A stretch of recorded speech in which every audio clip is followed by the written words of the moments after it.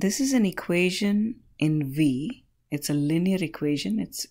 It has V to the 1, and it's a linear equation that involves fractions.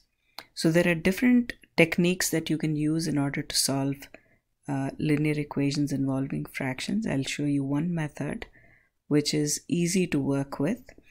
And the first thing that you do is look at all the denominators. So 4, 5, 4, 5, 10, and 2. So let's think about what the LCM of these 4 numbers is.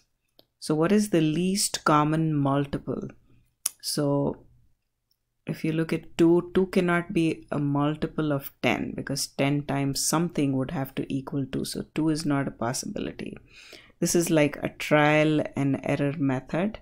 There are other ways of doing this, but I'm just using the trial and error method because the numbers are small enough. If it's 4, yes, 2 times 2 is 4. So 4 is a multiple of 2. 4 is a multiple of 4 itself because 4 times 1 is 4. But 5 times what equals 4? That's not going to work.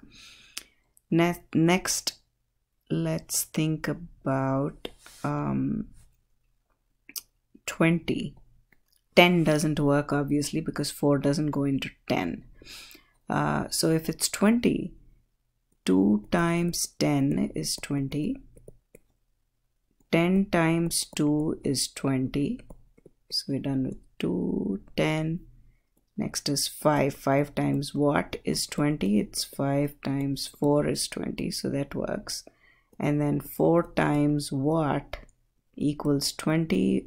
What we fill in this blank with is a 5. So 4 times 5 is 20. So 20 can be taken as the least common multiple of the 4 numbers. So this is what we do next. So V over 4, and I'm just going to space this out so that way there's enough room to work.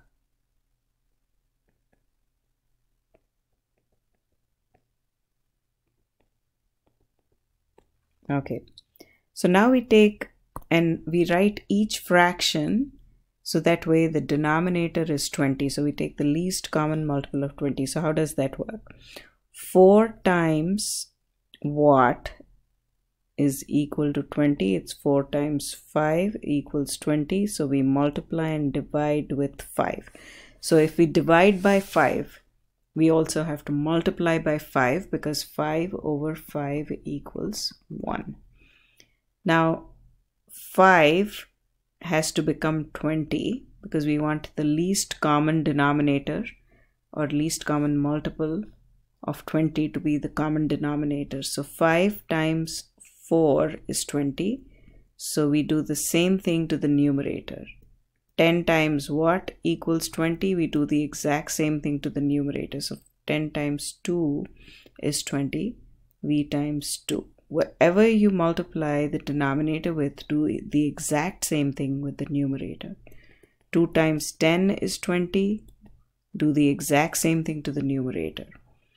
So we have 5V over 20 minus 8 over 20. So I'm combining all the terms. V times 2 is 2V over 20 plus 10 over 2 times 10, 20. So now we have a common denominator. So we can write it as 5V minus 8 over 20 equals 2V plus 10 over 20. Now we can multiply both sides with 20.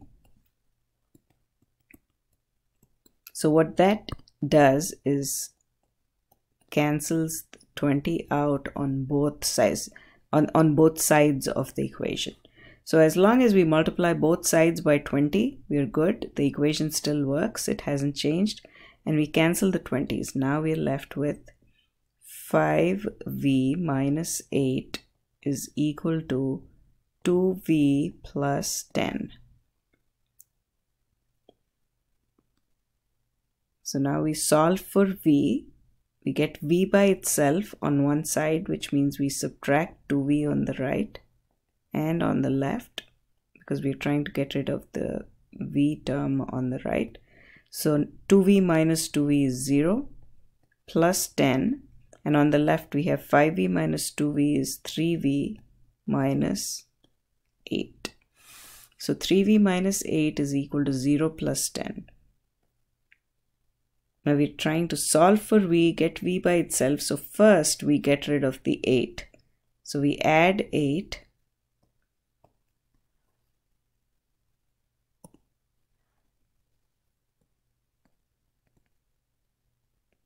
On both sides. So when we add 8 on both sides, we get 3v plus 0 is equal to 8 plus 10. Which is the same as 3v plus 0 is equal to 18. 3v plus 0 is 3v equals 18. We get rid of the 3 because it's multiplied to v. The only way to get rid of it is by dividing with 3 on both sides. What we do on the left, we have to do on the right. So the 3's get cancelled. 3 goes 6 times into 18. So 18 over 3. 3 times 6 is 18. The 3 and the 3 get cancelled and we are left with a 6. So v is equal to 6.